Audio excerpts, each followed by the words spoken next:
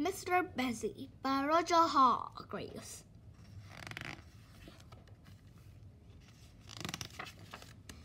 There has never been anybody quite like Mr. Busy.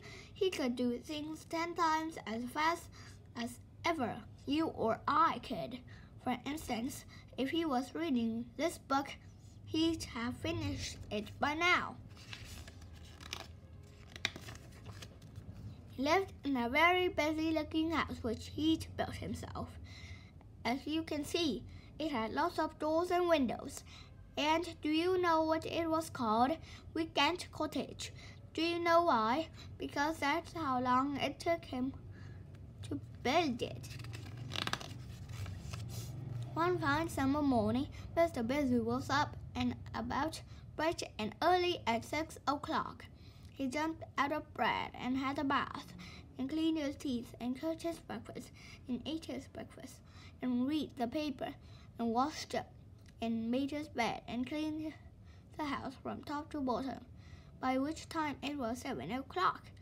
Busy Mr. Busy. Now, next door to Mr. Busy lived someone who wasn't quite such a busy person. In fact, a very unbusy person, Mr. Slow. If he was reading this book, he'd read it like this. He'd still be on the first page, and that same fine summer morning at 7:05, when Mr. Busy knocked at his door, Mr. Slow was fast asleep in bed.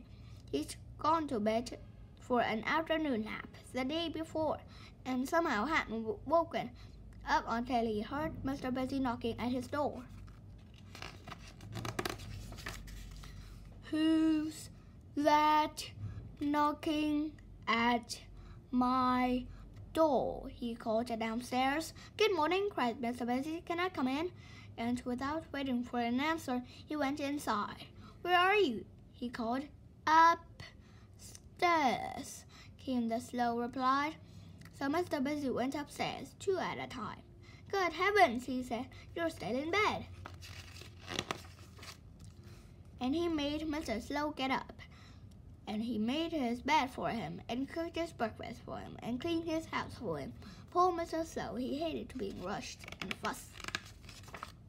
"Right," said Mr. Busy briskly. "It's a fine day. Let's go for a picnic." Mr. Slow pulled a face. "I don't like picnics," he complained.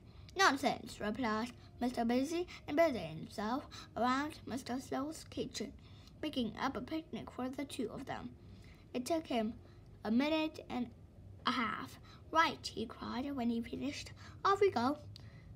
And he bustled Mr. Slow out of his front door, and off they set. As you can imagine, Mr. Busy walks extremely quickly, and as you can imagine, Mr. Slow didn't. So by the time Mr. Busy had walked a mile, do you know how far Mr. Busy had walked? To his own garden gate. Mr. Busy hurried back. "Come on," he cried impatiently. "Hurry up!" "Hurry up," replied Mr. Slow. "Impossible." "Oh, all right," said Mr. Busy. "We'll have a picnic in your garden. Wait a minute, though," he added. "The grass needs cutting." And he rushed back to Weekend Cottage and rushed back again with his lawnmower, and rushed up and down cutting Mr. Slow's lawn. It took him 2.5 minutes. It would have taken him 2 minutes, and he had to mow around Mr. Slow, who couldn't get out of the way in time. "Right," cried Mr. Busy, "picnic time!" And together on that fine summer day, they had a fine picnic. Well, actually, Mr. Busy had a finer picnic than Mr. Slow, because he ate more quickly and had the most of the food. Mr. Busy stretched out on the grass. "That was fun," he said. "I like picnics." "You do? I don't," said Mr. Slow. "Tell you what," went on Mr. Busy, ignoring him. "Tomorrow we'll go on a proper picnic out in the country." Mr. Slow pulled a face and went on, "Mr. Busy, in order to do that and get you out into the country, I'll have to call for you earlier than I did this morning." Mr. Slow pulled another face. "See you tomorrow then," said Mr. Busy, and went home and cleaned his house from bottom to top. The following morning, Mr. Busy jumped out of bed at 5 o'clock and had a bath and cleaned his teeth and cooked his breakfast, and he ate his breakfast and read the paper and washed up and made his bed and cleaned the house from top to bottom. By which time it was 6 o'clock. He went and knocked on Mr. Slow's front door. Come on," he cried. "Time to be up and about. Picnic day." No replied. "Come on," cried Mr. Busy again. No reply. Mr. Busy went inside and went upstairs 3 at a time and into Mr. Slow's bedroom, expecting to find him in bed, but he wasn't.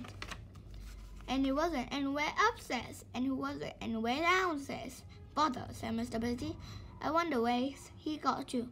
Where Mr. Slow had got to was under his bed, hiding. He didn't want to go on any picnic. Not he. "Bother," said Mr. Busy again. "That means I have to go on a picnic on my own."